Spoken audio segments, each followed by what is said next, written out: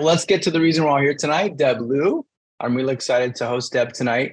She is now the CEO of Ancestry. I'm sure a lot of you are familiar with that company. Prior to that, she was a VP at Facebook for quite some time. She's also one of the founders of Women in Product, which is, I hope a lot of you know about that. It's a great community for women that work in product management. So you should definitely check it out. And before that, she worked in product management roles at PayPal and eBay. She's on the board of Intuit, which is where I started my product management career. I think it's an awesome company. And again, her Twitter handle is at @DebLiu_. And so I'm really excited to hear what she has to say and in the discussion we're going to have today about how to overcome the communication bias at work that no one talks about. So Deb, with that, please take it away. Thank you. I remember the first time I actually was asked to join the executive team at Facebook. I show up to the meeting and I am talking to, I see the really senior executives that have always run this company. And I realized something. And I went back and I talked to my manager, Mike Vernal. He's at Sequoia now. And I said to him, I noticed that every single person in that room has one thing in common. They can talk about anything. They can talk about anyone, any product without any preconception. And we would literally talk about everything, whether it was the latest news, we would talk about the latest products, we would talk about trends. And the one thing everyone had in common was that they were able to communicate on a dime with no preparation. And he said, absolutely. And that's what brings them into that room. But, if you think about who is successful in a workplace, it's not necessarily the people who speak the fastest. It's not necessarily the people who are the most vocal. And yet you see this communication bias show up again and again and again. And it's something we don't talk about. I recently wrote a post about how the secrets behind calibration and ratings and reviews and how we do promotions at companies. And that again shows up. He did an amazing presentation. We should definitely put him up for promotion. And I'm thinking, what if he's terribly, objectively a worse PM than someone who's quiet? And this happened repeatedly. One of my best PMs I ever worked with, she was an incredible leader, but she was extremely quiet. She'd show up to meetings, she'd get things done. Her slides were great, but she just was extremely introverted. And when I put her up for promotion, everybody's feedback was, we never heard from her. And I said, but objectively, she got the work done. She hit the metrics. She grew a business from nothing to hundreds of millions of users. How could you say that? And suddenly you see this bias over and over if you watch it. And you realize that this bias is insidious. It's also dangerous. And it's something that we really need to think about as leaders, as product managers, as people who work in this community. I think that it is something which is so pervasive and yet so dangerous that I wish we talked about it more.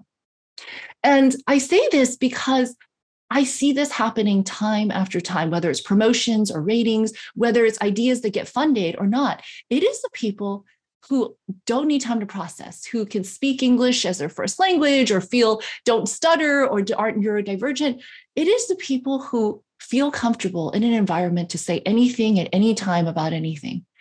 And to think about how that bias is so pervasive in our community and how we can address it. And so I'm actually going to talk about 3 different themes about how we can address this together. But as I go through this, I think sometimes you'll nod and see yourself in it, and sometimes you won't. And actually, I want this to be a conversation because this is not just me teaching you how to address this. It's really us having a conversation about how we can change what looks like leadership in all of our work, in all of our cross-functional teams, and in every day when we are talking and communicating with one another. So the first thing I would say is there are a lot of people here who are introverted. So I don't know how many of you read Susan Cain's book, Quiet, but it is an incredible book because it talks about how introverts actually create so much value in the world, in the workplace, and yet get less recognition. And so if you're an introvert, as I was, I grew up never talking. In fact, I spoke so little that people would ask me, people would ask me whether I spoke English. And I grew up in a small town in the deep South. And part of it was that I learned to kind of close in on myself. I realized that if I didn't comment, if no one noticed me, if people around me didn't tell me to go back to where I came from, suddenly I would just, I would be less objectionable. And so I hid that in silence. And it worked for me. Like I got great grades. I graduated #1 in my class. I went to engineering school. I studied engineering for 4 years and almost said nothing at Duke. Did my 4 years there. And it was great. It worked until it didn't work. And then suddenly I found myself at Boston Consulting Group. And for those of you who work in consulting and work with client service, I remember not getting the highest rating. They said, your slides are great, your analysis is amazing, but honestly, you're really bad at the client part of client service. And I remember being really devastated. And I said, what do you mean? I'm doing the work. And they said, yeah, but you have to work with the clients. And if you aren't able to work with the clients, that is our bread and butter. You need to connect with the clients. And I just could not understand what I was doing wrong. And when I got to business school, that's when it really hit me. Because when I went to business school, I look at the rubric for grading, and a third to a half of the grade is purely speaking up in class. It's class participation. And I realized I was really host because now I had to learn how to do this. And so one of the things I say to everybody who tells me I'm introverted, I struggle with this, is learning to speak up, finding your voice is a skill. And so we have this communication bias. That is something that's not going to change tomorrow. And so if you can treat speaking up as a skill, you can make a transformative change in the way that you interact with other people. So I would start with this. Let's start small. Let's say you feel uncomfortable speaking and that this is feedback you've gotten before, that you need to speak up more. So what do you need to do? Well, think of an upcoming meeting where there's going to be a discussion, an open discussion of some sort. Decide now ahead of time how you want to show up. Be intentional. Pick a thing you want to say, pick a point you want to land, prepare for it. Then actually think about a couple things, like actual concrete things you're going to say, that you're going to comment on, you're going to speak about, and practice showing up. I think sometimes, it's easy to give yourself a free pass. And I talk about this in the second chapter of my book, basically the second rule is don't give yourself a free pass. And my friend Carol Izazaki, she's a trainer in Silicon Valley. She has this thing she calls don't employ unintentional, ridiculous strategies. An unintentional, ridiculous strategy, and I talk about being intentional here, is because she said, how many times do you go to a meeting and show up and then you think ahead of time, I'm not going to say anything at this meeting. I'm just going to show up to the Zoom and sit in the back and turn off my camera. I'm going to sit in this meeting and I'm not going to show up. I'm not going to say anything. That's a ridiculous strategy. How often do you do that though? And yet, how many times do you walk away from a meeting having done just that? You didn't engage anyone. You didn't show up in such a way that people even knew you were there.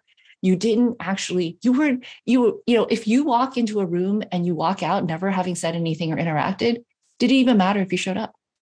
And so being intentional is the way to address this strategy, which is to say, pick a thing that you want to do and accomplish that. Find ways to think about it ahead of time. The thing that that product manager I talked about earlier, the thing that she said was, well, I'm a processor. I give her tons of feedback. Let's talk about how we can speak up more. Let's talk about when she wasn't presenting, she didn't say anything. When there was questions asked, she didn't answer. And she said to me, I'm a processor. And when I process, by the time I process and I think of something to say, the conversation has completely passed me by. And, think about how fraught that is for her. So we would actually brainstorm, here are the things you say, here are the answers that you're going to have ahead of time so that you feel comfortable and you're going to practice this. And by being intentional, she was able to address this. She was never going to be the most vocal person. She was never going to be the person who showed up and raised her hand and stood in front of the room voluntarily. And yet she was able to address some of these things by actually treating speaking up and finding her voice as a skill. And it made a tremendous amount of difference in her career. And I could just see her blossom. It wasn't about changing her personality from introversion to extroversion. It was actually about intentionality. And so for those of you who struggle with this, being super intentional about making those choices. And when you make those choices, actually afterwards, grade yourself. What does success look like? And did I achieve it in this meeting? And once you do this for a while, let's say you do this for a week, every meeting before you go in, deciding what you want to say, what contribution you want to make, what success looks like, and then leaving the meeting and saying, I did that well, or I didn't, and here's what I would do differently. That's how I taught myself to actually speak up. In business school, I was really struggling. When I first got there, I didn't say anything. And I realized as the quarter was going by, I was going to get a terrible grade. And I realized I marked tallies in the corner of every class, how many times I spoke. And at first it was just about raising my hand. I just forced myself to raise my hand and say something. Then it was about the quality of my comments. Then it was about the richness of me participating in someone else's discussion. And it took me time, but by treating it as a skill, I was able to intentionally choose a path where I was able to succeed on something that I found extremely difficult. And today I feel a lot more comfortable speaking up. It is still hard for me. It's not my natural inclination. And yet I think that I've made tremendous progress and to be able to even have a conversation like this today. The second thing is, we can change ourselves. And for those of you who change yourself, I think that that's part of the path.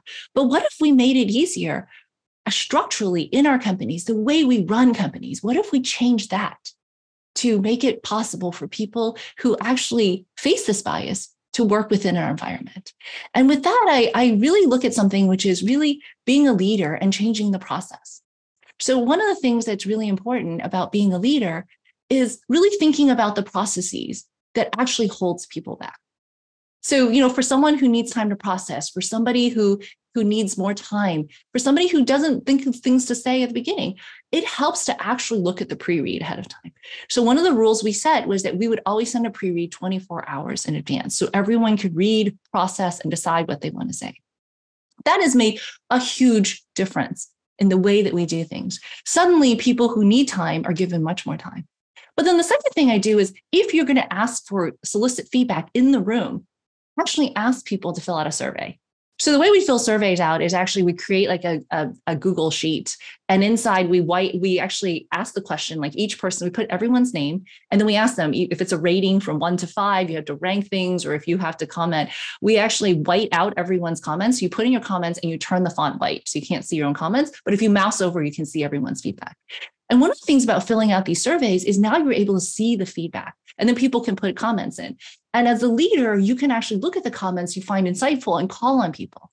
That is really tremendous as well, because now you're getting feedback from the full room, not just the 3 or 4 people who actually feel comfortable actually saying something at the time. The other thing is actually going around the room. Tell people in advance, we're going to discuss this. I'm going to go around the room and ask you for X. Warn them at the beginning so that they have time to process that. That means that every single person gets a voice, and suddenly you don't have a couple people dominating the conversation, but instead structurally are creating opportunities for us to overcome this communication bias. And then finally, really call on the people who haven't spoken.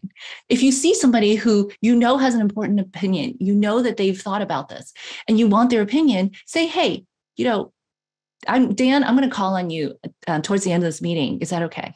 Just give them a heads up. Give them a heads up ahead of time because they filled out the survey, or give them a heads up that that you want their voice. Really being a leader, but changing structurally how we do things involves actually changing the outcomes as well. And I have found by implementing these, and we use these in Ancestry, it has changed the way that our meetings are run, because suddenly everyone is on the same page when they walk in. Second is, if there's voting or discussion, everyone's voice is already put into the documents. Everyone's voice is heard if you go around the room, and you're actually catching the comments that didn't get spoken about. And suddenly you have much richer conversations. And it does put the burden on the leaders. It puts burdens on those who runs the meetings, but at the same time, it opens up the conversation in such a different way.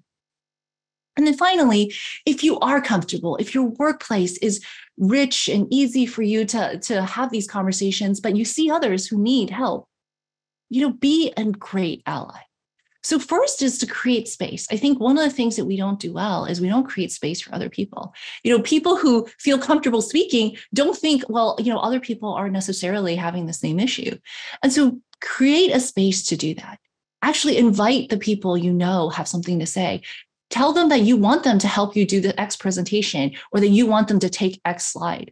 One of the things I found, especially amongst product managers, a lot of product managers are used to communication as part of the tool set that they have. But having the researcher on your team or the UX designer actually present their own work, that is such a powerful way to bring to the fore the work from people who are doing the work. You're not representing them. You're actually opening up the door for everyone to have an equal voice. And suddenly they get visibility, they get comfort, they have influence. And you're creating an army of people who are actually selling your idea and talking about your product, as opposed to you being the single voice. And so as you do that, by creating the space, you're actually inviting other people in, and now they're amplifying their voice from there. But also for those who feel really uncomfortable, one of the things that we were launching a big product, and we were doing an all hands to the company. There was going to be several hundred people there. And I asked the PM if he wanted to speak. And he said, no, I want my engineering manager to do it. And he spent hours and hours prepping our engineering manager. English was not his first language. He had never done presentations before. He actually barely even spoke at meetings. And the PM prepared that engineering manager, and it went extremely well. And it built the engineering manager's confidence so much. And so really giving him the support. helping him with the script, working with him on the pacing, helping him because he had just done so few presentations, helping him just understand the logistics of standing in front of a room was such an important thing. And suddenly his confidence went up, and that engineering manager went on to do a number of presentations, and he grew in confidence over time. And then finally, as a great ally, really reinforce and appreciate. Have you ever had that experience where you say something and it just lands in the room like with a thud? Nobody says anything, everyone's quiet, and they just sit there and they stare at you. And you get into your own head. What if I said something wrong? What if this is what if nobody understands what I'm saying? What if I'm incorrect? And suddenly you're struggling with really getting inside your head. So instead, when someone speaks, actually say, thank you for that comment. I really appreciate it. How to, amplify it? Say, as Dan said, we should try this initiative in this way because this is a fresh idea, and I think this will help us execute better. And suddenly, that small bit of appreciation and echoing really reinforces, hey, I said something, it wasn't wrong. In fact, someone actually, reinforced it and brought it to the fore at the end. These are small things you can do as allies to overcome this communication bias.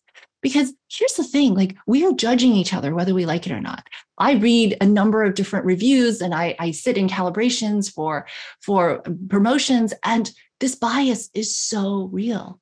We have this affinity bias, we have this proximity bias, we also have this bias towards what people remember speaking. And as senior leaders at companies, what they see is only 5% of the work. And 95% of it is invisible. And if this bias is actually taking over 50% of how the ratings go, think about how detrimental that is to all of us. So you being a great ally, you being a great leader, you being very intentional, each of these things will open you up and your team up to better opportunities, more investment in your initiatives, and better outcomes in the long term. Great. And so, I wanted this to be a conversation. I think the most important thing about something like this is actually talking about some of the challenges you face. I didn't want to spend 40 minutes lecturing, and instead I actually want to make it interactive and talk about some of the challenges you face and how we can actually address them together.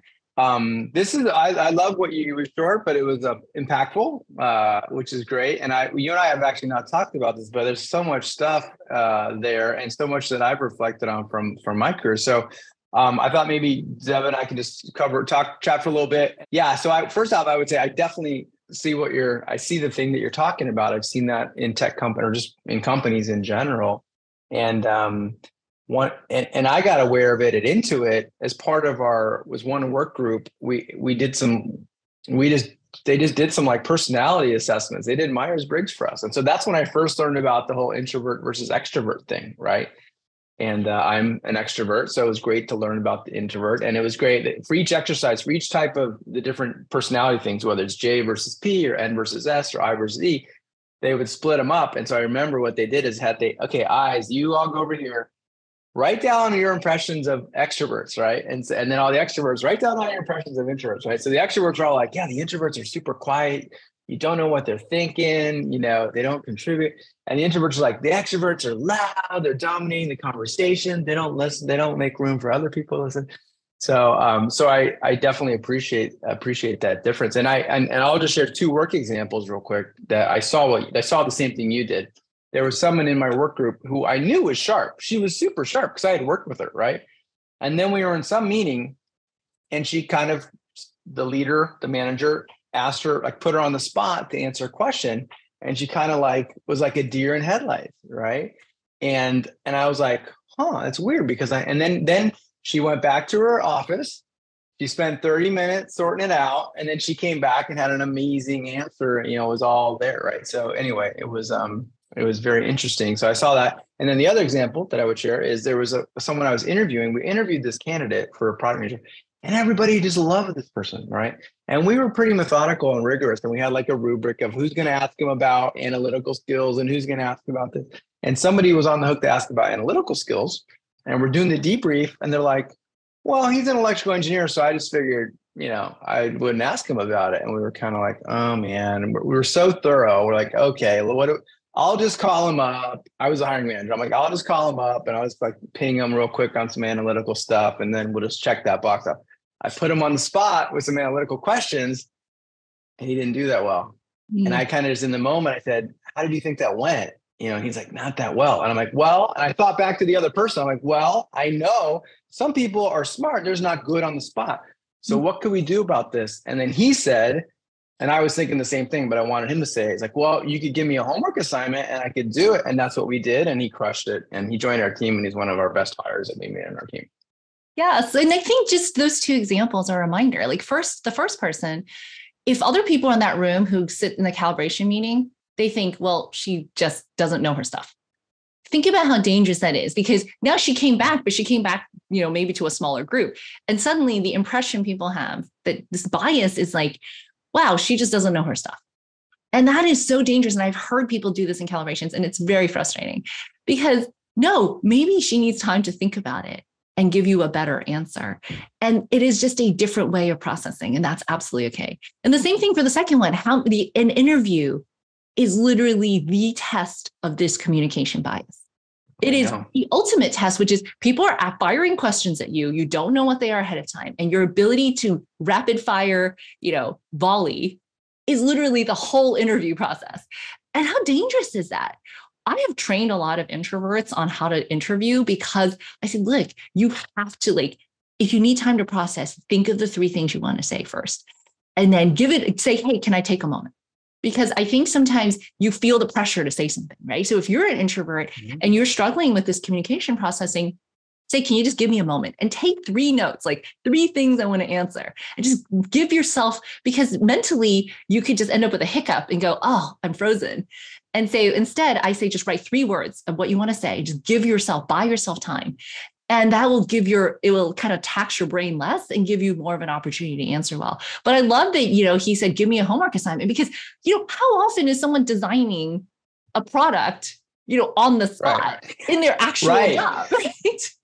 Totally. And that's the thing is to yes and that, people love to interview UX designers by saying, hey, go to the whiteboard and let's do this. And so again, that bias. Yes. If you're one of these, there's a lot of great designers that they do it in the quiet of their office. And of course they collaborate with people, but I realize that's not really, so we would err much more on homework, right? If you made it to a certain stage, we called it a challenge. Here's a design challenge. And we gave everybody the same amount of time to do it, and then they came in and presented it. But then they had a chance to rehearse it if they wanted or not, right? I would even argue, I like your tip about, can I take a moment? And I would say, I've interviewed a lot of PMs in my career. And anytime anybody says, can I gather my thoughts for a minute? I never had a negative reaction to that. Actually, it makes a positive reaction. It's like, oh my gosh, they're going to be really, now if you sit there in silence for 5 minutes, you can be like, hey, what's going on? But if it's just a minute or two, I'm like, that's great. And I'll tell you that I would add, it's actually beneficial for extroverts too, Deb, because an extrovert will tend to just start blabbing and it won't be that well organized. It cannot be organized, right? So even thinking an extrovert saying, what are my 3 points that I want to make versus just rambling can come across a lot better. And I've seen that, for example, when I do podcasts, the difference between having just a bullet list of what we're going to talk about versus just doing it on the fly. As an extrovert, I can totally do it on the fly. We'll just wing it. But I've seen the quality be better when you put some prep and thought into it as well, right? So, and to your point, I've had interviews where people start rambling, and then actually a few people say, hey, I got off on the wrong foot there. Give me a second, and restart. And I admire someone who's willing to actually say that, because that says, I'm willing to admit that something didn't go right. And I'm willing to make a turn to the right or to the left or turn around. It takes courage to do that. And I really admire people who say, well, I think I'm going down the wrong path. Give me a second. And actually, when they correct, it's so much better, as opposed to trying to kind of turn the conversation back to the right thing. And I've seen people try to do it, but it's much harder, right? Because you have to tie it all back together. But just say, let's hit pause and let's actually start this again. I really, really admire that about people. Yeah. And to your point, I feel like interviews, it's like machine gun question after question after question. So I was wondering, do you have you covered a couple of things, any other top level advice for people that might find this challenging in an interview, like in a job interview? One thing for interviews is you get better with practice. And, I think one thing is actually just practicing with a couple people you trust. I did mock interviews for many years, especially for internal transfers. And usually it was people who really wanted to move over to product and struggled with the interviews because they just didn't know what was the expectations are. And so one of the things I did was I would do these mock interviews and I would say, hey, this worked, this didn't work. But I could see them improve. Like I would do 2 or 3 and you could just see them improve from the first one to the last one. And so even just 3 really quick, like 5-10 minutes, go through one question. Right. And so one of the things I would do is just like practice. Practicing piano, learning a new language, like everything just takes a little bit longer for people maybe. And maybe you don't have an affinity for language. I definitely don't, but it's immersing yourself and trying and practicing that muscle gets stronger and you get better at it. Yeah. And I think it's a lot more of a thing. These mock interviews, practice interviews are much more of a thing these days. Like back for some reason, I don't know, we just pre-internet or whatever, we didn't do it as much, but these days there are actually offerings online where you go and you pay and they'll do some interviews. The other thing is, there are question banks out there too. Like, so it doesn't have to be this like scary unknown of what are they going to ask me? It's like, well, no, here's 20 people that did PM interviews. Here's 100 people that did PM interviews at Facebook. Here's a question they got. Wow. 2 or 3 of them actually recurred several times. So you don't get caught by surprise a little bit. And by the way, all the questions are out there for every company. I know 90% of the questions are some version of something that's out there. So I wouldn't overthink. Right. Yeah, exactly. Cool. And then I like the thing you said about the pre-read really resonated with me too. And I would take a step back and say, I think there's a big difference between verbal communication and written communication. And the introvert extrovert manifests itself, especially in verbal, in the moment, in a meeting. To your point, you might only have 2 or 3 people speaking up, but writing, it's funny because I feel like when you write something down, it's more polished and more rigorous and better thought out than when you say it, right? It's more thoughtful. And the first place that I worked out of school, everything was done by writing. Like everything was done there. Of course, you'd talk to people and stuff, but you would document all the decisions in writing because people would make a recommendation. You have to say, I agree, subject to these comments. It was very much in writing. And you would actually have to get the other people to sign your decision document. And so they would have to read it. And if it wasn't clear or they didn't agree, it wouldn't work. And so there aren't that many places that are like that, but Amazon is known for that, right? They're known for their pre-reads. They don't like PowerPoints. And maybe it's because of this, that in the very beginning of a meeting, everybody sits there around the table and reads the pre-read. It's like quiet, right? Yeah. I think have you heard of that? Yeah. So one of the things we do is like, we do written communication. We send out pre-reads. We've done kind of the 6-pager or 3-pager, 6 is a lot. Right. And, 3-pager kind of summarizing. And I think that helps because it gives everyone a chance to process it. You can circle on the page what your thoughts are. You can ask questions afterwards. And so it's a much more structured way of communicating. And it helps make sure that you're sussing out all of the open questions and opportunities to say, hey, this didn't sit well with me. Can you help me understand why you said X? Or have we thought about X risk?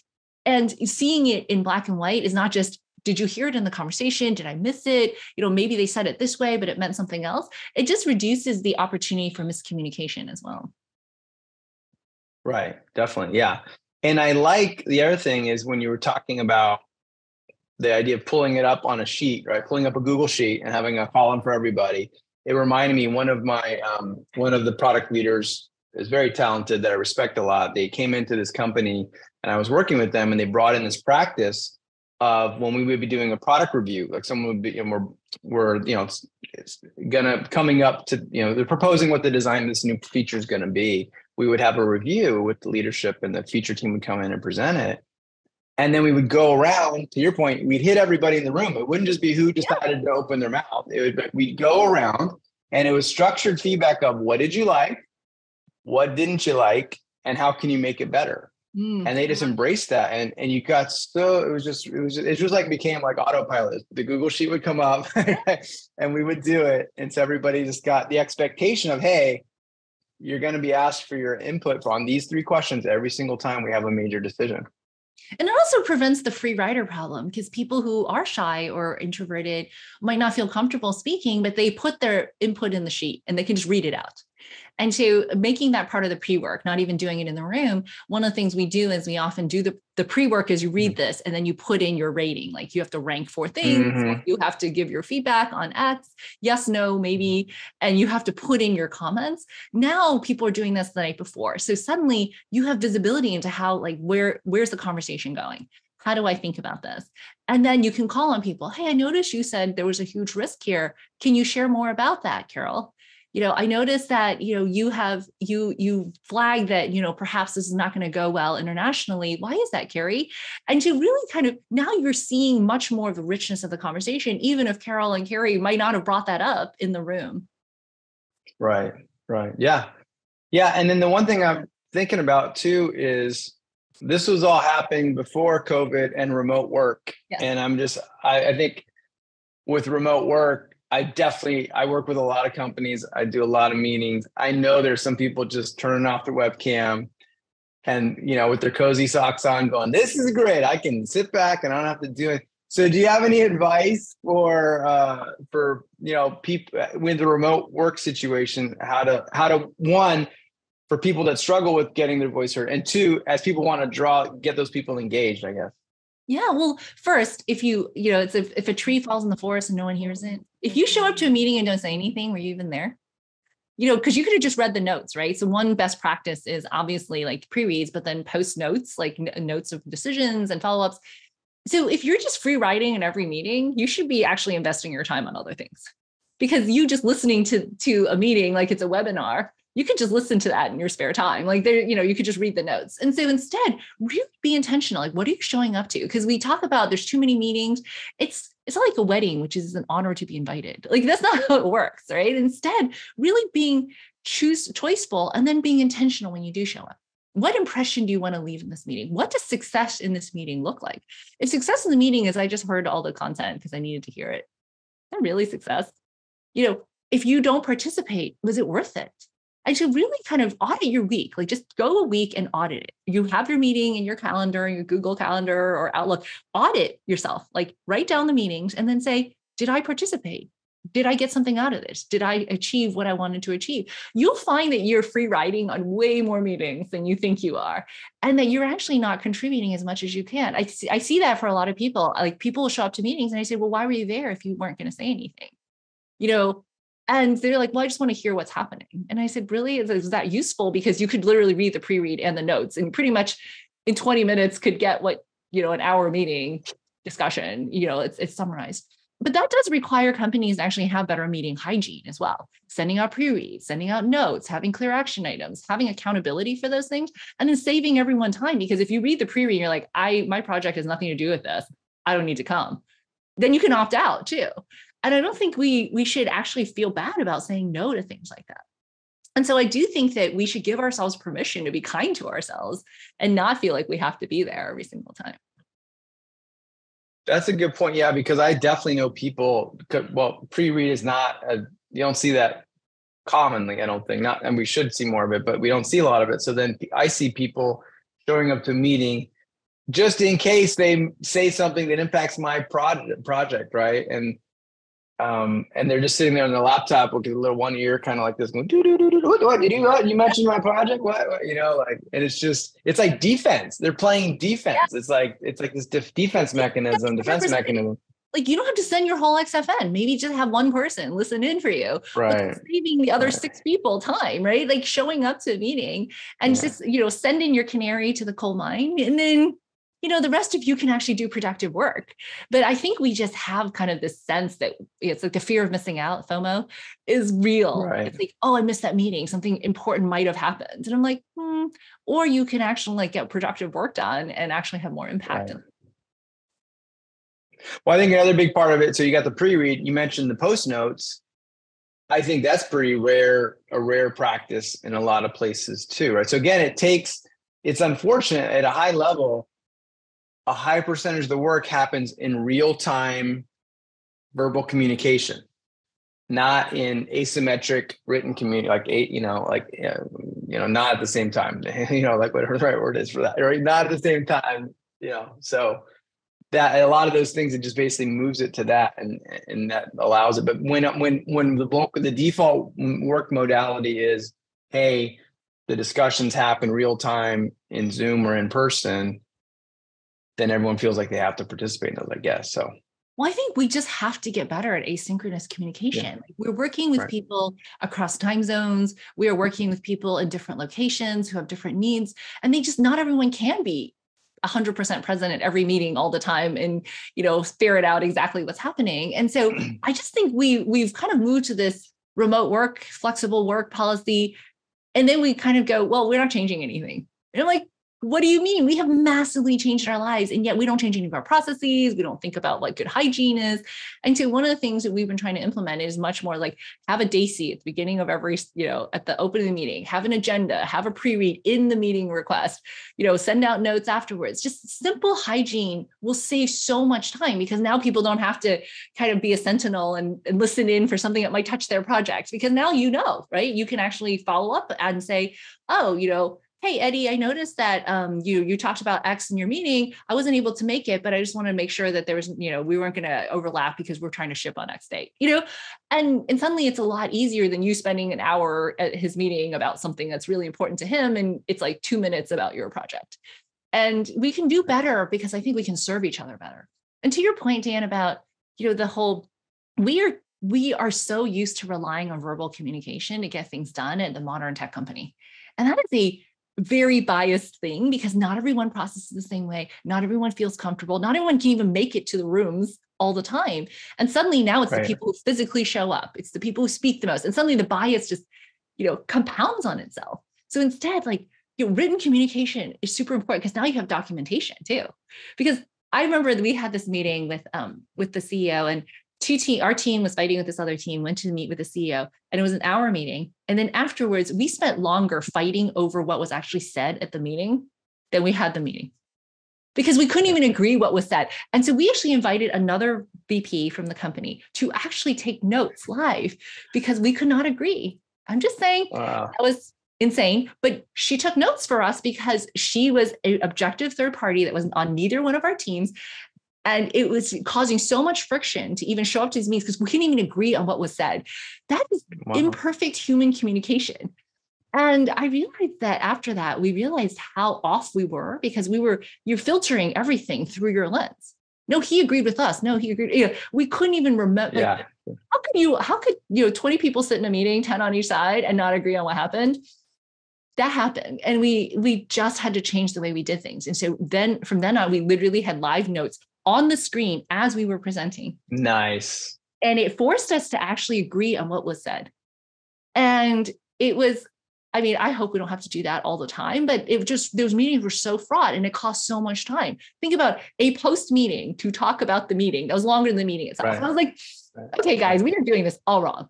And part of it was that we just couldn't agree. And I realized that we take our own filter and put it on what was discussed. And there were no live documentation. And so, of course, everyone kind of shaded it with what they hoped was the truth. And I don't think anyone was intentionally being duplicitous. I think they were just looking at the world from their perspective. And it was really hard. And it took us a few times before we got that right. And suddenly it was much better, actually, everyone being there and having a neutral third party with us. And I hear you. It doesn't sound silly, because I've seen those contentious discussions, and to your point, people are hearing, they're filtering, they're selectively hearing. It's like, oh, I think that they're agreeing with me on this one, and because maybe the person's trying to walk a fine line between the 2 points of view or something. But it's interesting, because earlier today, actually, I hosted a webinar with Tony Ulwick, and it's a different context, but it's the same tool, which is when he interviews customers to do customer research. Instead of just taking notes here or taking notes later, he puts the notes right up there. So like while the customer is saying, it's like, oh, it sounds like this is a problem for you. And it's right there. And so that way there's a feedback loop. If he doesn't type it right, it's like, oh no, actually it's this.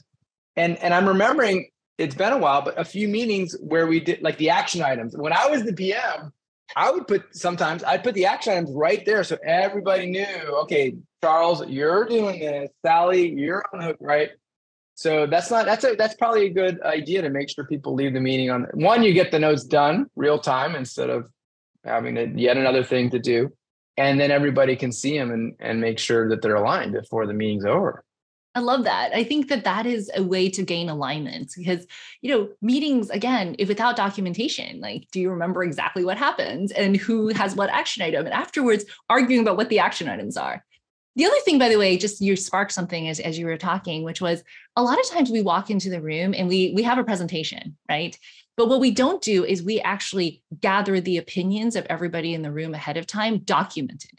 Because when you talk, and I remember there was another vice president at Facebook who did this. We were disagreeing about something that was like pretty contentious. And she made everyone actually write, either you had to write out what your opinion was, or you had to vote for someone else's opinion. And what we realized was like really subtle things around how we treat privacy, data usage, or, whether or not people could opt out. Were like really small disagreements. And if you couldn't agree with somebody completely, you had to write your own. And suddenly, we thought there were 3 opinions, there were 8. And then of the people who voted, maybe 20 people would vote for those 8, but they were all very subtle.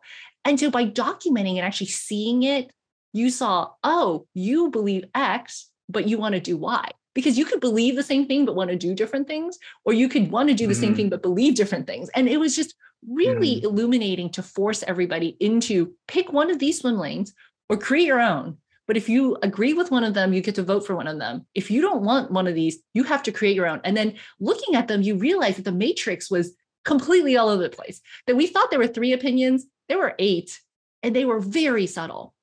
But I think this is where documentation and communication is imperfect. Documentation matters a lot in these cases because the smallest change can make the product substantially different. Whether someone can opt out or not of X is like a substantially different product because you had to like support the opt out, then you had to like tell partners to use that data, and suddenly you're creating a level of complexity. And so it actually created a forced alignment where everyone can now see. And if you pick, when they escalated it, when people were picking, suddenly it was not what people thought they were picking amongst.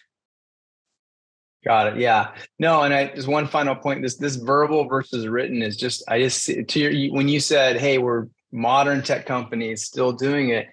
I will joke because I'll be with a client and someone be like, "Hey, I heard the VP say we're pivoting to do X in a meeting the other day." Yeah, I heard from Tom. It's like 3 hand. It's like like they weren't even there.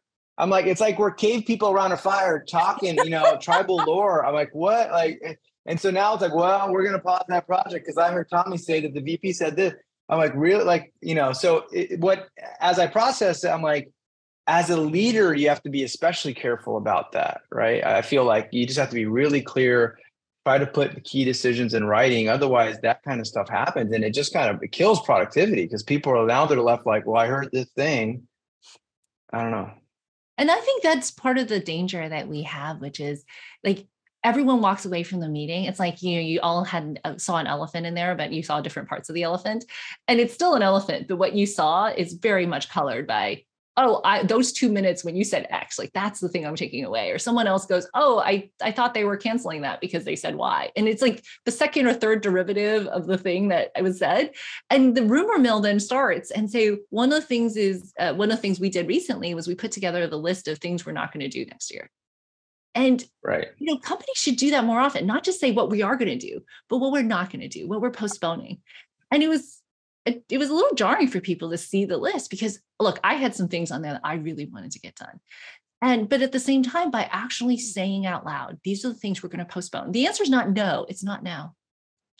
It actually takes, it takes courage to do that as a company because it's so easy to say, well, it's somewhere on the list in the backlog, but the backlog it's in 2024 anyways. Why don't we just say it and stop having meetings about it? And I said, if anything on this list, you have a meeting, you're asked to have a meeting about, you're welcome to not go because this is off the table. And just think about if we just did that much more often. Like the things we're going to say not now to. A fast not now, a fast no is better than a really slow burn yes, because you're working on 10 initiatives of which 2 are only going to get prioritized. I cannot agree more with what you say. So most of my documents that I do, we have a section for scope. We say what's in scope, what's out of scope. It's very empowering and it feels good when you say this is out of scope, because then you don't have to keep debating it and debating it and debating it. It's like, no, we're doing iOS first and Android's later. Just stop it. Like we're not going to talk. And to your point, if no sounds too harsh, not now, Not new. not for this planning milestone that we're talking about, right? So yeah, I think that's, and again, if it's in writing and then everybody knows that it's out of scope, then it empowers everybody to just not spend time on it. So I think that's awesome. That's awesome advice. Okay, let's switch. We have a lot of questions that have been building up while we've been talking. So let's do this. Let's get in here. Carol Greenbaum. Hi, Deb. Thank you for joining us. And question for you. I'm curious if you have implemented any specific changes in how you run calibration at Ancestry after what you've observed at all the various companies, and specifically to moderate or mitigate communication bias. Well, I think not just in Ancestry, but I did work on this also at Facebook, is knowing bias is half the battle, because so much of bias is just unacknowledged and unknown. So affinity bias, bias towards people who speak the first, people, for example, people who speak the most, you just have such a more affinity because you know them in some way. You feel like you know them in some way, even if you don't actually know them. And as somebody in senior leadership, what happens is you have such a large purview. Like you have like 800 people. So you don't know any individual person, but you're like, oh, that person presented. And that 5 minutes, I was really impressed. What's the totality of their actual work? Like that 5 minutes, they could be amazing, but they could be terrible. And if they were like the person Dan was talking about, it's very dangerous. And so really structuring the communication in calibrations is the most important thing. So really having like a structure around how we're going to talk about it, who's going to talk, having the documentation written ahead of time, instead of having people riff on it. These were just really bias interrupters that I think every company has to do. And we do that with promotions, and we do that with calibrations. And I think that is a really critical step, because you read these articles about bias, and the bias is really real, because the affinity bias, the there's gender bias, women get different ratings and reviews, and people of color, and as you read these things, you realize that so much is not intentional. It's just how we as humans are kind of programmed to react to each other.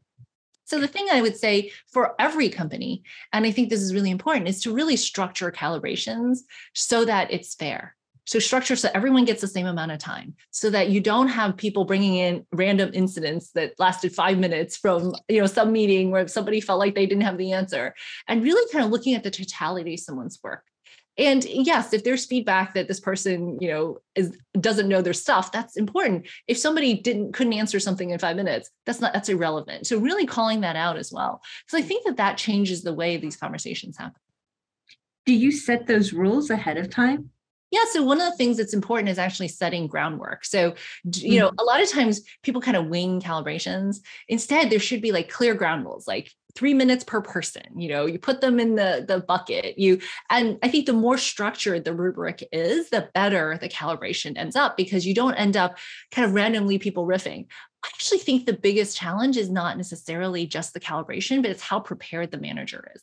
Because if your manager is super prepared and does the work, it is completely different than if your manager wings it and everyone else can tell. But it has nothing to do with you and the quality you are as a leader or a PM or a designer. But your manager actually not preparing is like a huge bias, by the way, in the process that you can't have any control over. And so that's why I think setting these rules up front and sending them out ahead of time forces the managers to do a lot of the work ahead of time, so that they can't wing it. Like if you need a written statement and they didn't put anything in there, everybody knows it's actually the manager's responsibility, not yours.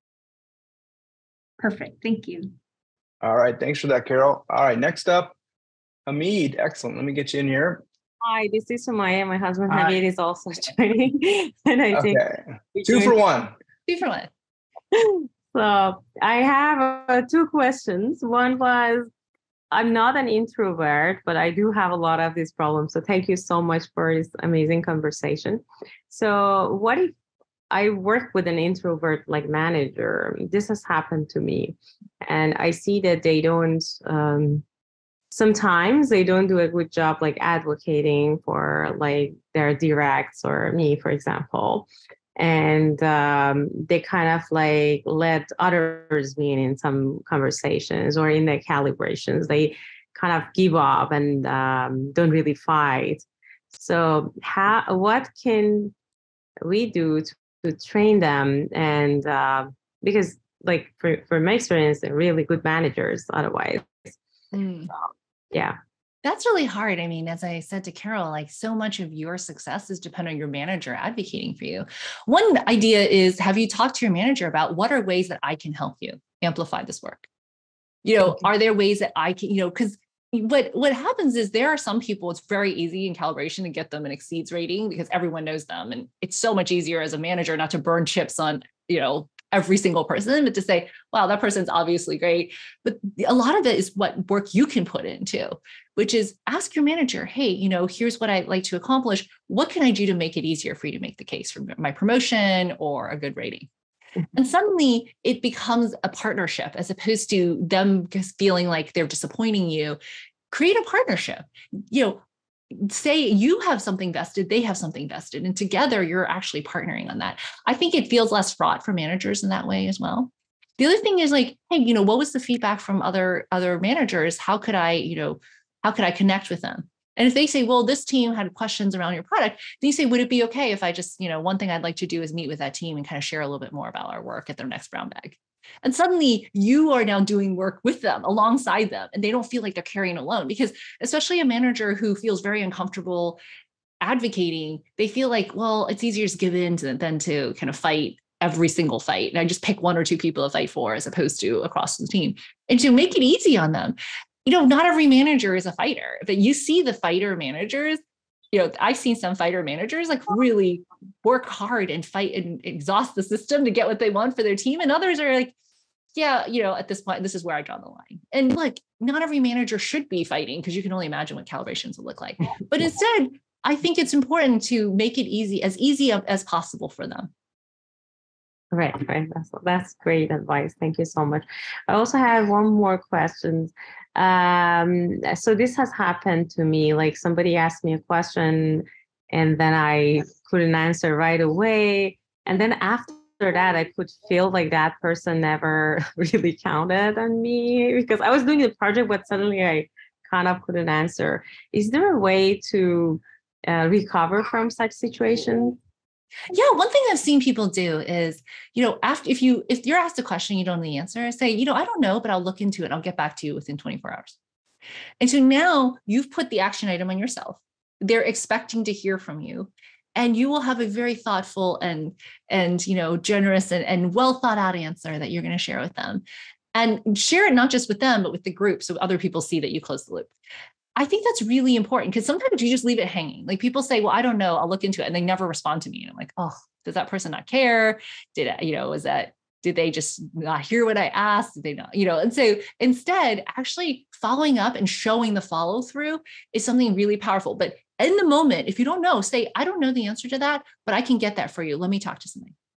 And suddenly you're on the other side of that. You're actually able to turn the opinion around to a positive thing, because now you have a much more time to craft a thoughtful answer. Here's one slide or one page on the question you asked. Here's what we thought through.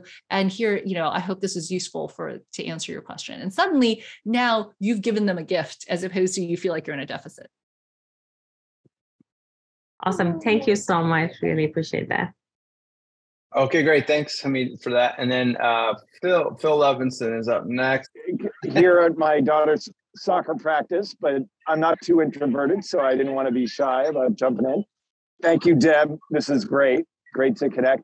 Here was the question: if for managers managing folks that are facing different communication constraints or challenges, or are just introverted, what are some other clever, maybe non-obvious tactics that have worked, especially when you're managing, let's say, director level folks for which communication is part of their role, and influencing others across the organization is so important? Have you seen any other practices that have worked well for you or others that you would recommend? Yeah. So, I'll give you an example, a recent example. My general counsel is this incredible leader. But he kind of always stuck to the legal side, right? He kind of said, this is my lane. And I said, actually, I want you to do more. And he just couldn't. I said, why don't you propose something? He didn't really propose anything. And I said, how about you take over a couple initiatives? And I gave him a couple assignments. And suddenly he had to influence other people to get the answers. So I gave him one thing was, we call it the fresh look list, which is things that we have made decisions about in the past and we had shut down or we said no to, that we're going to relook at. And so suddenly he has to go out there and talk to 10 people about, because people would contribute stuff to the list, but he had to compile it and he shared it, more broadly. And suddenly I'm putting him in the driver's seat by making him the executive accountable for it. And he's really grown during that process. He talked to a bunch of people, he presents it to the senior leadership team, he shared it with the company, and suddenly he's in a different spot. He's not the legal guy. He is the person in charge of the executive sponsor of the fresh look list. I did the same thing when we had a couple really key postmortems, and I said, look, why don't you lead the postmortem process? And he said, oh, that's great. He created a template. He got everyone engaged. He led that conversation. And normally, a general counsel could do this. They could not. I could have asked anybody to do this, but by asking him and giving him assignment, he's like, oh, I have something to do. And suddenly he's blossomed so much and just seeing him grow. But part of that was just giving him a thing that he felt like he could own on behalf of the company that was outside of his legal lane. And I think things like this, where you're giving somebody a company level initiative where they see visibility across the company, they have to influence or fail at this project. Your executives do not want to fail. They do not want to disappoint you. And so suddenly you're putting them in a different perspective, in a different seat. And now they're doing different things and exercising new muscles. That's great. I really like that. That's a great recommendation. And I also like the sort of walk before you run approach, maybe provide one project that's doable, maybe a little challenging, but doable. And that's as a way to build confidence. Thank you. And also, thanks, Dan. This has been a great discussion. Really have enjoyed this. So thanks to you both. Thank you. All right. Thanks, Phil, for your question. Appreciate it. All right. Next up, we have Cindy Haas. Awesome. Thank you. And thank you, Deb, so much for opening up this discussion for us. So just a little bit of context, I'm a product designer and I work with PMs and my own manager. And a lot of times I use them as kind of like my shield, like a really good shield in some ways. So like I communicate my ideas and things with them, and then they kind of like just go out and do the communication for me. And I'm just realizing that this isn't a great place to be at for me, like in terms of growing my own career. And I just have a question around like, how do you work with your own manager to kind of be more confident in this space and kind of advocate, not just advocate for you, but also like help you, give you, the word I'm looking for is like, give you like guidance on how to speak up more in meetings? Well, so I think one of the challenges we have is when things are ambiguous, a lot of people just don't pick up the ball, right? You feel like you need to speak up more, but like do more of X doesn't always help. Like, eat more healthy. Well, sure, work out more, but instead actually setting really actionable goals with your manager. This half, I'd like to accomplish X. I want you to rate me on this. And suddenly you have skin in the game, right? You're like, wow, I'm going to get rated on this. It's like when I went to business school and they were going to give me a grade and I have never gotten bad grades. So I do not want to get a terrible grade. I have to figure this out.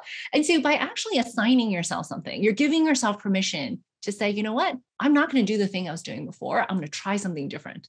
And so tell your manager, I would like to find my voice. This is what that looks like this half. I would like to sign up to do X. It's going to be scary. It's hard. But suddenly, once you give yourself the assignment, you're also you're taking away the free pass of like, well, I'm just going to passively give my ideas to my PM and they're going to communicate it. Suddenly you have to figure out how to communicate this in the meeting. So one of the things I did with an engineering director on my team was he just never spoke. He was very vocal privately, one-on-one, super smart, never spoke. And then I made him I actually said in every half-hour meeting, you need to say one thing. And in every hour meeting, you need to say two things. And he was really, I think he was frozen for the first couple of meetings, but he got better and better at it. And then he went to become the head of engineering for a big gaming company. And suddenly he's like a different person. And I asked him, he's actually gonna write a guest blog in January for me. And I said, what changed? Like, I coached you forever. And he's like, I just needed a different environment. Mm-hmm. And so we had worked at it for so long. And so, the problem is that you're kind of in a rut, right? You're used to giving your ideas through other people. And so it's hard to change that. But if I put you in a new team and I said, in order to succeed in this new team, you have to show up.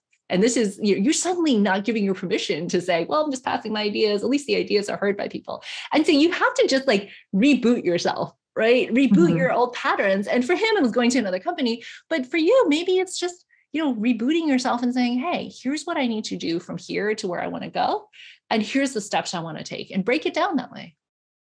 Awesome. Thank you so much. It's almost like I need like a fresh start, but also like vocalize that with my manager so he's on board with it too. Accountability matters a lot. If your bonus is dependent on you doing something, suddenly it feels like you have to do it. If you're great, if you're rating, if your manager's holding you accountable, suddenly you realize that you can't have the free pass.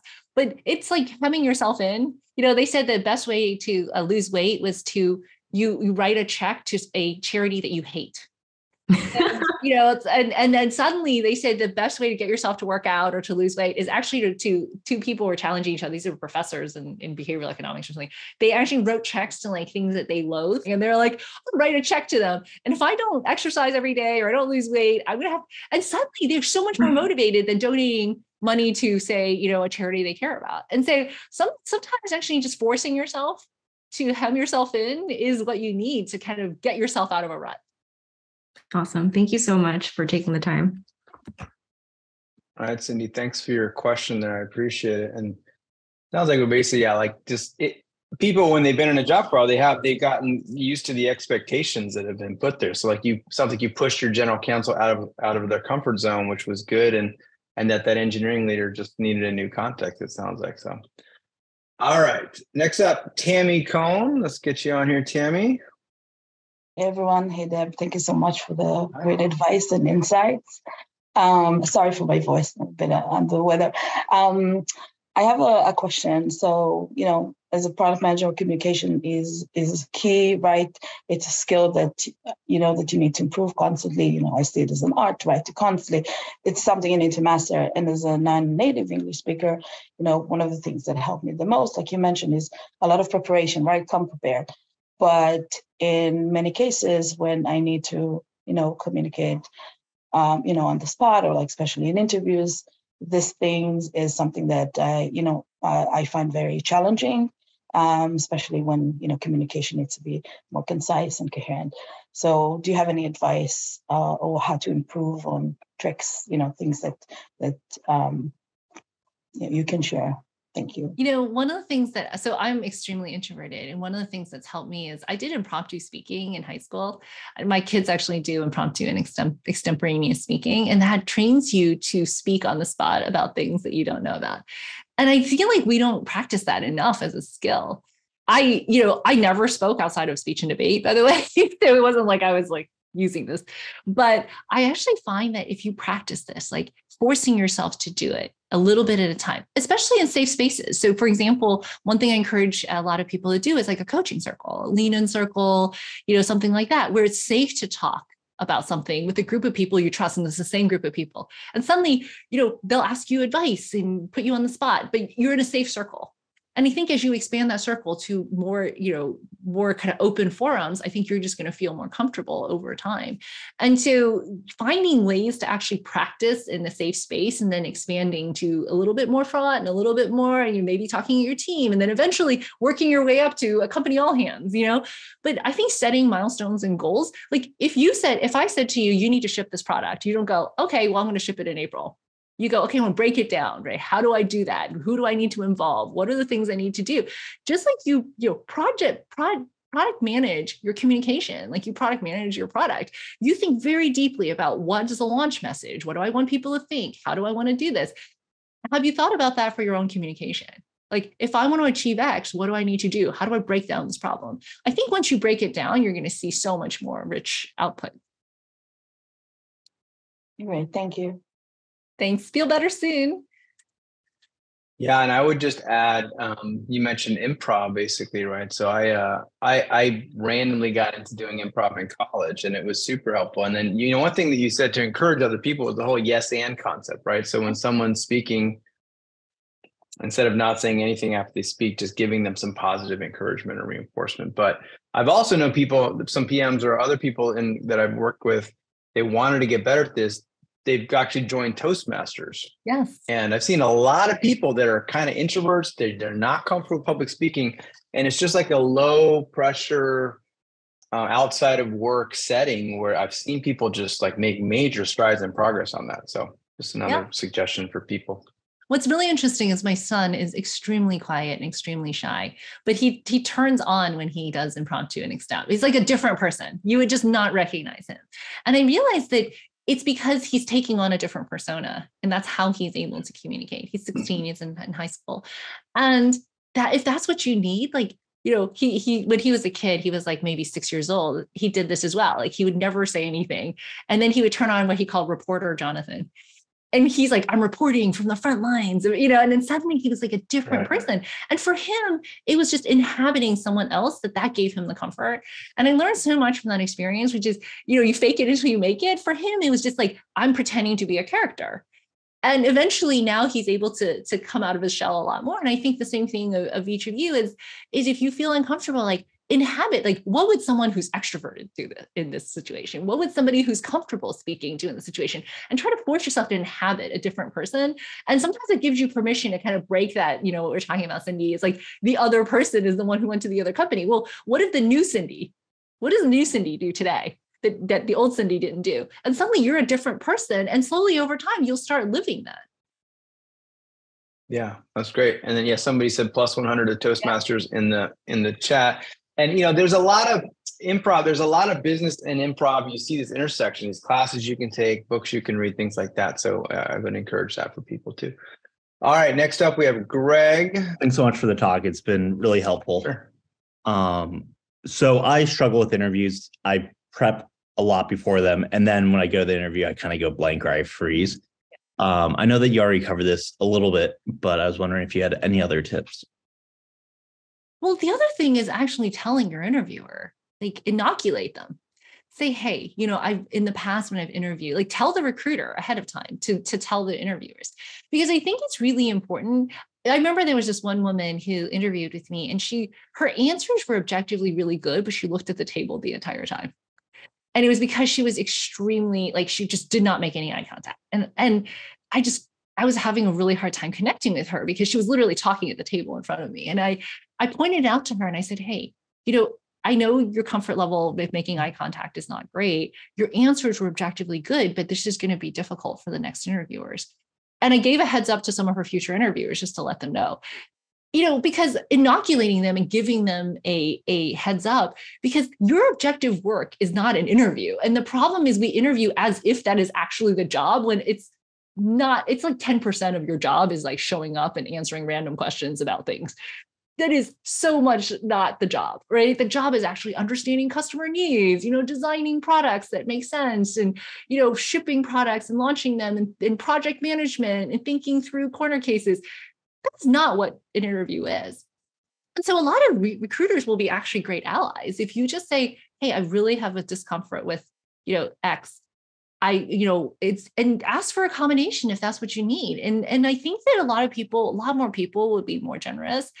If you know people at the company, ask like, is this okay? You know, because I do think that you kind of giving a little bit of inoculation, a vaccine against kind of you freezing, say, or just tell the interviewer, sometimes I'll freeze. I just want to let you know ahead of time.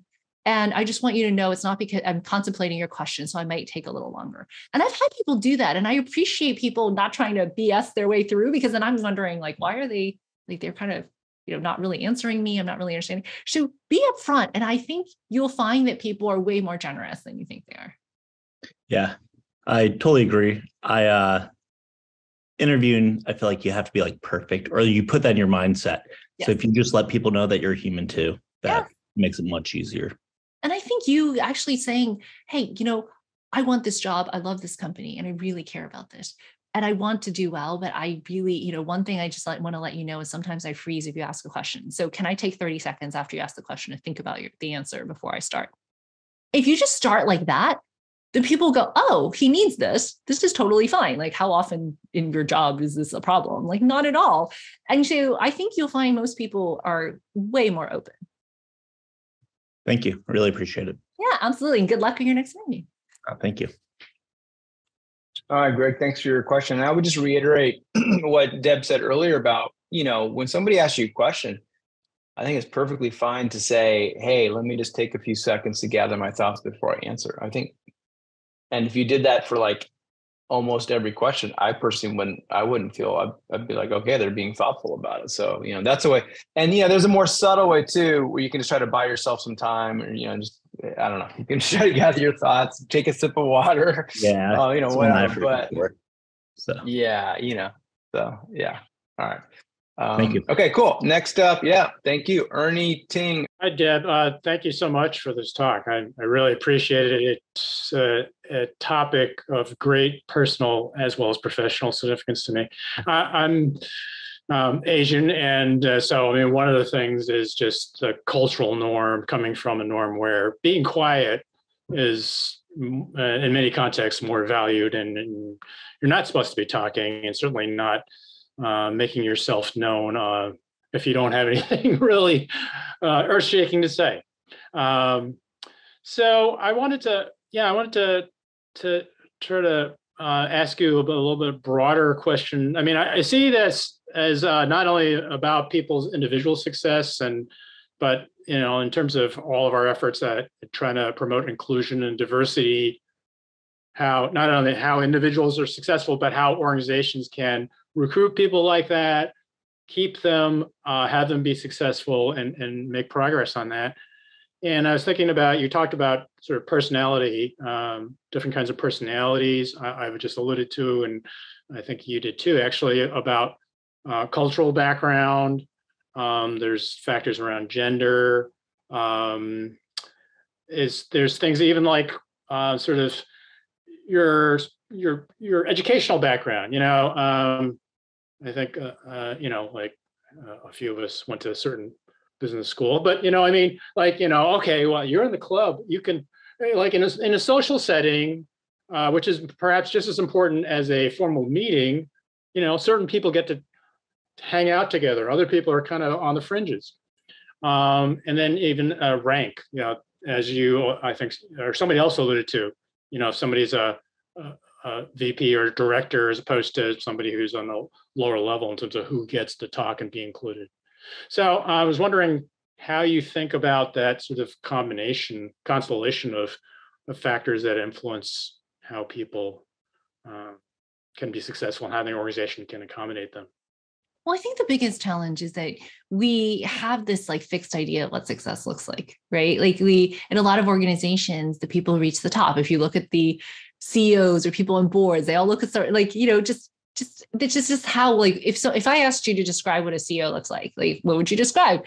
Vast majority of CEOs are men. So of course you would say male, and, and as you break it down, you're like, it's old, this person's older, and you would just suddenly have all these embedded assumptions. And when you break those assumptions, it's really like there's a price to be paid, because people don't think, oh, this person is naturally a leader. And so one of the things I encourage is to say, but you think about missing out on all of this human capital and talent because we don't make it possible for people who are processors or quiet or who stutter. Our president is a stutterer. And, think about how debilitating that is for him to orate. He still struggles with it to this day. And so I do think, people are different and have different challenges. And if we say, well, you have to do it this way, you have to be able to process and answer interview questions on a dime, and you can't take time to process. Think about all the people you screened out who are amazing talent that your company should be hiring. And so I do think companies are now coming around to say, hey, this is one of the things that we want to do is actually open up the aperture to more people with different backgrounds. I still think that the interview process is very much imperfect, though. And the interview process has a lot of bias built into it. It's like, oh, if there's a lot of affinity bias. If you went to the same school, you're more likely to say you should hire somebody. If you look like them, if you have X things in common. This is why people put a lot of stuff in the hobbies area, because they're like, I hope you really like skiing, because then we could talk about something, right? Because, so people will put like a number of hiking, skiing, like a bunch of things. But part of it is they want to connect over something, whether it's the school you went to or some affinity that you have or affiliation. And so part of that is human connection is what people are craving. And one of the things that people bias towards then is people who speak to them, right? Because that's a different type of human connection. And so I do think what you're talking about, people from collectivistic societies feel less comfortable speaking up because you're taught keep your head down, do the work, right? My parents always told me that, don't raise a fuss, don't ask for more, because that's like how they were taught as well. And so it does take time to program that, right? Don't ask for too much. Don't complain. And it's hard. And I think that it's something we all need to struggle with, but we should also be more accepting of people who are different from us as well. And so we do have a lot of work to do. I hope that as we're evolving as a workplace, we're going to get better and better at this. It's much better than it was 20 years ago, better than it was, 40 years ago. And I think in 20 years, it'll be better as well. Great. I hope so. Thank you. Thank you. Thanks, Ernie. Appreciate it. And yeah, we started off by talking about introvert versus extrovert. And like I said, for me, it was very eye-opening when I learned about that early in my career at work. I was very grateful at work that we did it in a work context. There's a personal context too, but as a work context. And it just helped us have a vocabulary for talking about things and why this behavior is annoying you, and you suddenly could demystify it. So I would encourage people, there's a lot of books out there on like personality theory at work, and you can, it has advice for introverts, has advice for extroverts, how to appreciate the other people, how to get the most from those other people that have a different personality than you do. So, all right. Next up is Carrie. Hello. Welcome. So my questions are, I feel like it fits quite well in with Ernie's just now. And I was curious if there's, any specific tactics that you've found, most effective in supporting and respecting these cultural differences. I do have the opportunity to work with a lot of folks in different geos, and, there are definitely strong differences in how we communicate and like what our standards are of communication and communication bias, and how I relate to folks I have a personal relationship with to encourage communication and chat is very different than folks that maybe we don't get to meet every day. So I don't know if you have any tactics you found and sort of the global stage of how do I, respect the fact that you are not, primarily American, right? We're kind of rambunctious and gregarious. And if you have any tactics that you found help with that side.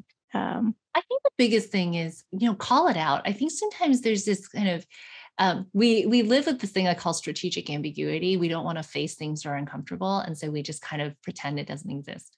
But actually calling out, like actually having a session and saying, here's, I want to learn about the cultural style of where you work. And I'd like for you to learn about the cultural style, especially in an American company. People expect Americans believe that we're the center of the universe. And I because you're just born like, oh yeah, this is the richest country in the world and we have all these opportunities. And we're taught so much that, we are the center of the universe. That's why when they say Americans travel abroad, we are really rude. And that's partially true. And so part of it is like, actually calling it out and saying, hey, look, the American style of leadership is not what it looks like everywhere. Let's have a conversation around these cultural differences. And by calling it out, you're now kind of, unveiling and actually showing what's underneath the covers, which is, they might not, somebody in a different culture, especially a collectivistic culture. There's some cultures I've worked with are extremely hierarchical. I walked into one meeting and like the most senior person sat in the middle and then surrounded by each person like this, in an arrow, and the most junior people sat on the outside. And I was just completely flabbergasted because we just sit anywhere, right?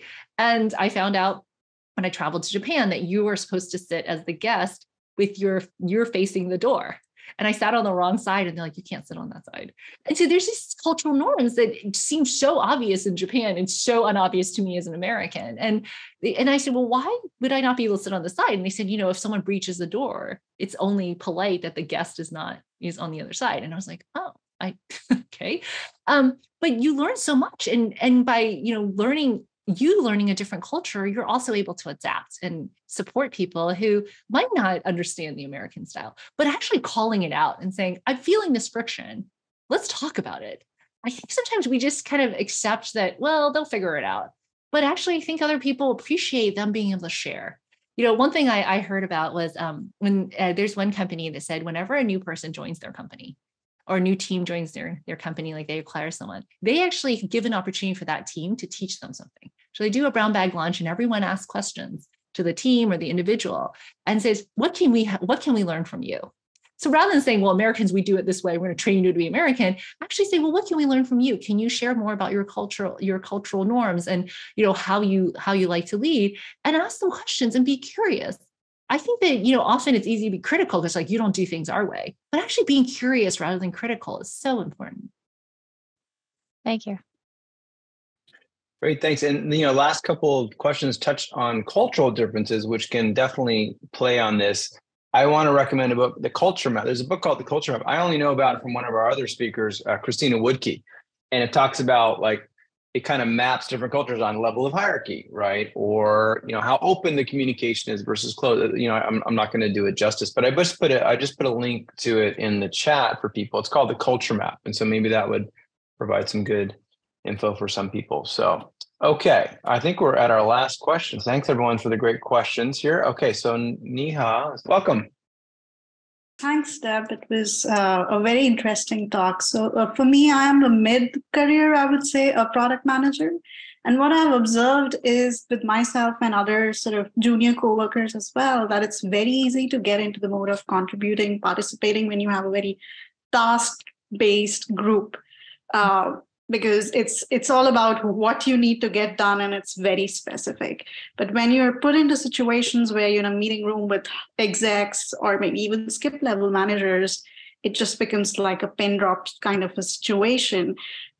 So maybe it'll help me to understand if there are any sort of tips, tricks, or ways to sort of jump through that valley of being able to somehow belong in that sort of exec room and be able to contribute in those discussions. Thank you. Well, one thing I think a lot of people can, when you're moving from IC to manager and then frontline manager to manager of managers or running a larger and larger org, is what they're looking for is somebody who can elevate the conversation. So when you're an IC, you know everything, all the details, what the API calls. Like I remember the original API calls between PayPal and eBay because they were set up a certain way, and we had, we had a very specific way of like our APIs talking to each other. And I was the PM for that, right? So I still remember some of those details. And so, but your job is not to explain how the APIs work. Your job is to say, how do these companies work together? So then suddenly you're kind of elevating, and beyond, it's like, how do we improve our processes so that we can talk to each other better, and so on and so forth. And as you grow in your organization, you're expected to go, 10,000 feet, 20,000 feet, and explain context across a broad area. And so if you go too deep, they're like, oh, she's too detail oriented. She can't see the forest for the trees.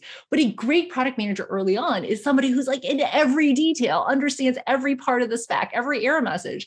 And so what trains you to be good at certain places doesn't take you to the next level. And so what you need to do is constantly re-elevate yourself and say, okay, this was useful at this point. Now I need to step up 1 level and 2 levels.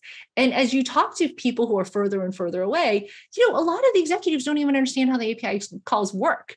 They just want to know, is this going to work? And are we going to be able to take payments, right? And so suddenly you're actually now elevating again, right? You don't need to know how the details work or how we do the handshake or, things like that. When we were doing the batch job, like how the FTP works, that's not important. What's important is, can we actually take payments and can we actually drive the business forward? And so suddenly you have to lift yourself up. And so one thing I tell people is often whatever level, like if the person is 1 level above you, you need to take it up a level. If they're like 4 levels, you take it up 4 levels.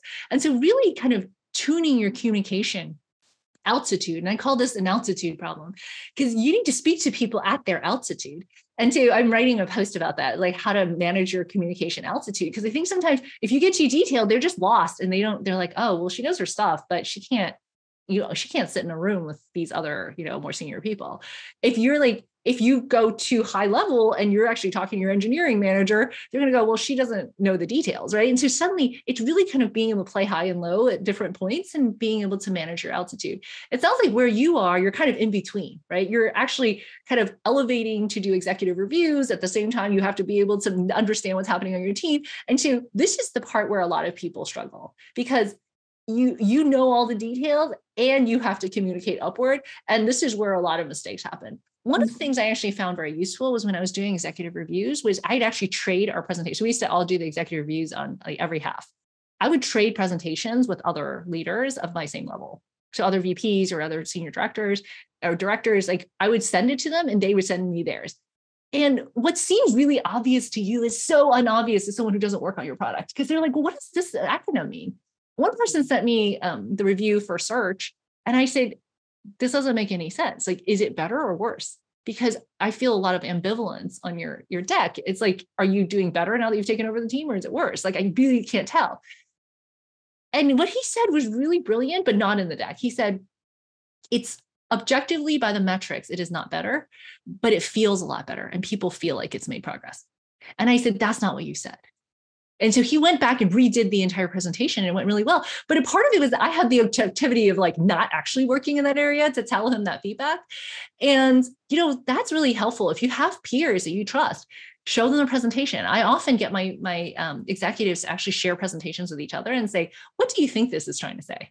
Mm-hmm. And suddenly someone with an outside perspective will give you so much more information, because your team knows exactly what you know. You're like a mind meld, right? You're a collective.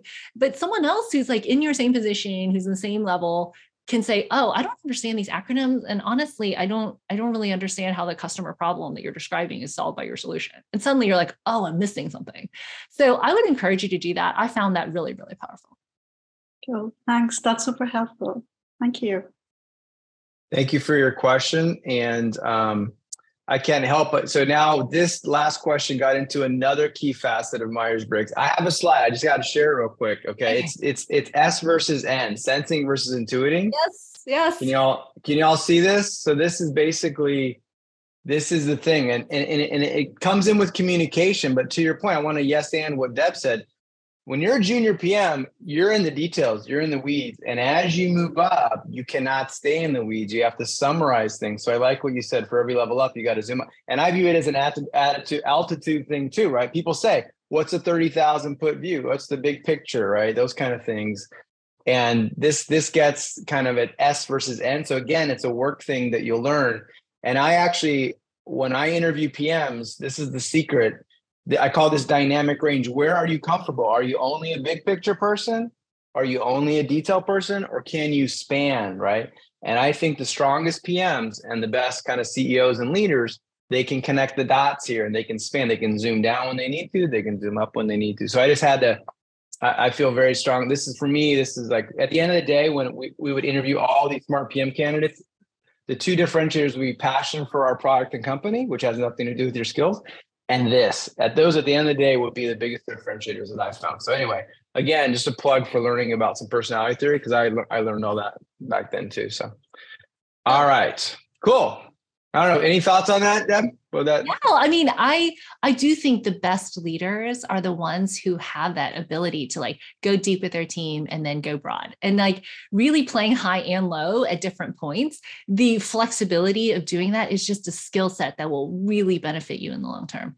And so knowing kind of where your communication has to land, and because, your engineers want the details, like your designers want to understand like the most detailed thing and how it's going to work. But the executives don't care. They care about whether or not this is going to accomplish the company goals. And if you just say the wrong thing to the wrong group, it's really about matching, right? You're matching their expectations. And so the biggest thing I tell people is don't think about what you're going to say. Think about what message you're trying to land into whom, because it's about what they hear, not what you say. And too often we focus on what we're saying is like, is this completely accurate? Instead, what message are you trying to land? And does what you're saying actually land the message to help drive understanding, alignment, incentives, resources, whatever it is you're trying to achieve, and then work backwards from there. I think too often we get in our own heads, like this slide has to say the exact data that's like, do not manipulate the data, but really kind of helping people understand how that data leads you to your conclusion at the level at which it's going to help them get the message. That's the most important thing. Yeah. And I think more broadly as a PM, you work cross-functionally, right? You talk to devs, you talk to designers, you talk to execs, you talk to marketing, you talk to sales. You can't talk to them all the same way. You have to be, it's just like customer empathy. You have to be empathetic to the audience. And I think the last point you're bringing up is, hey, the more senior your audience, the less they care about the details. I remember when I was pretty young in my career, before I even got in PM, I went into my big senior exec's office to share my recommendation. And I gave a big, like a 5-minute spiel about what it was. And he goes, oh, so it sounds like a trade-off between strength and weight.